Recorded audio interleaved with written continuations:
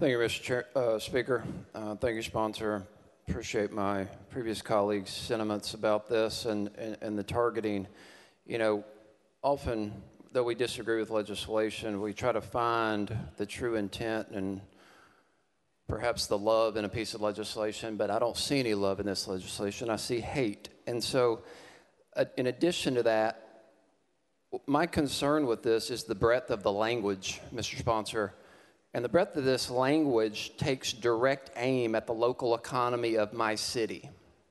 It takes direct aim at the entertainers within my city. It takes direct aim with its small businesses in my community. And so the language of this bill, now, I don't know if you've ever attended a Beyonce concert. Something tells me you haven't. Or a Harry Styles concert, or a Lizzo concert, or a Madonna concert. Your language prohibiting and the breadth, the vagueness in this bill would prohibit those entertainers from performing in my city. It would prohibit Beyonce, the Queen Bee herself, who is coming to Nashville this year. This bill would allow me as a district attorney, by the plain language of this bill, to arrest Beyonce. Is that your intended goal here? Chairman Todd. Thank you, Mr. Speaker. It is so interesting to me to hear the opposition to this very simple, common sense bill. Most of you in this room know exactly what this does. You know it's common sense. Anyone that would stand against a bill that is going to prevent minors, children, from seeing obscene sexual activity, I don't know how you claim to be representing anyone. This is common sense. This is protecting children first and foremost. Folks have made up things about this. They've dreamed up things about this. We've got media weighing in on it from all over the world without reading it, without really looking at what it means. It does exactly what I said it does. It's very plain and simple.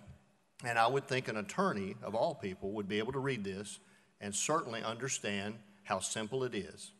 Thank you, Mr. Speaker. Representative Clemens. Out of order. Representative Clemens.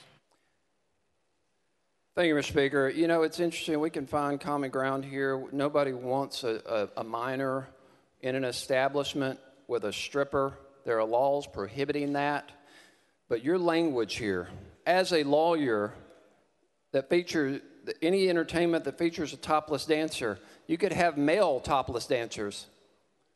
I mean, I guess we're not going to swimming pools anymore if males aren't allowed to take their shirts off. So you got male topless dancers performing in a public venue, and that may or may not have actual or simulated sexual activities or including the removal of articles of clothing such as a T-shirt. I mean, you could have a child. I don't know if you've been to a Sand Amphitheater. You can watch performances from the street without entering that venue. So you could have a 16-year-old walking up the street looking in a concert at Beyonce, Harry Styles, Lizzo, most any entertainer, and then you're going to allow a district attorney to go down there and arrest that entertainer? You are taking direct aim at Music City, USA, just because you subjectively may not agree with it. Now, we talk a lot in this body about protecting constitutional amendments. So if you want to have the plain language of the Second Amendment protected, then you better want to have the plain language of the First Amendment protected. Because you can have constitutionally recognized exceptions, but you cannot exclude individual classes of people because you subjectively disagree with them or hate them. That is unconstitutional. Your language is vague and it's overly broad. This will not stand up in court.